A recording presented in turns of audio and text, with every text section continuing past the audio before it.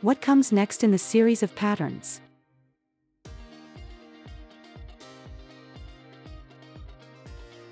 The first and second figures are identical in shape, size, and orientation. They differ just in the pattern. The horizontal lines on the right half of the first figure have turned into vertical lines in the second figure.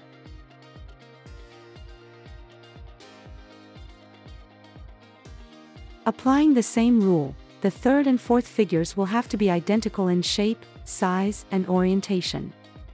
They shall differ just in the pattern, whereby horizontal lines become vertical lines. This tells us that we can safely rule out option D as an answer. We can rule out option B as well. Its orientation is different from that of the third figure. The correct answer is option C.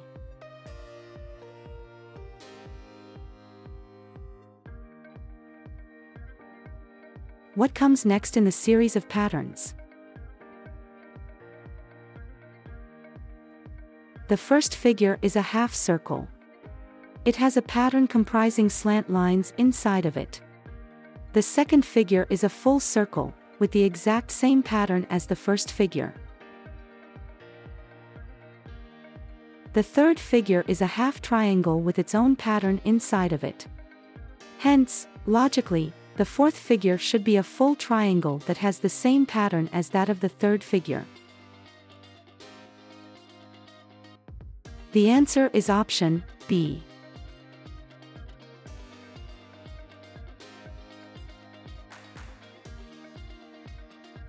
If you like the content so far and would like to see more of this, please like this video, share this video with friends and subscribe to this channel. Moving on. What comes next in the series of patterns? The second figure is obtained upon rotating the first figure anti-clockwise by 90 degrees. Applying the same rule, the fourth figure will be obtained by rotating the third figure anti-clockwise by the same 90 degrees. The answer is option D.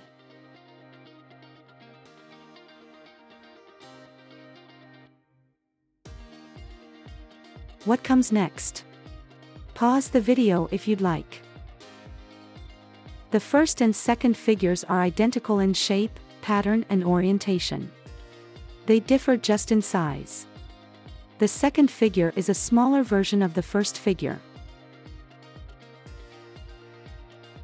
As per this logic, the fourth figure will have to be a smaller version of the third figure.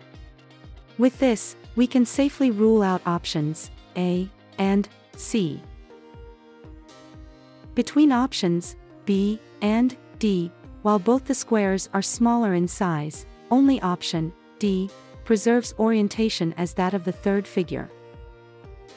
The answer is option D.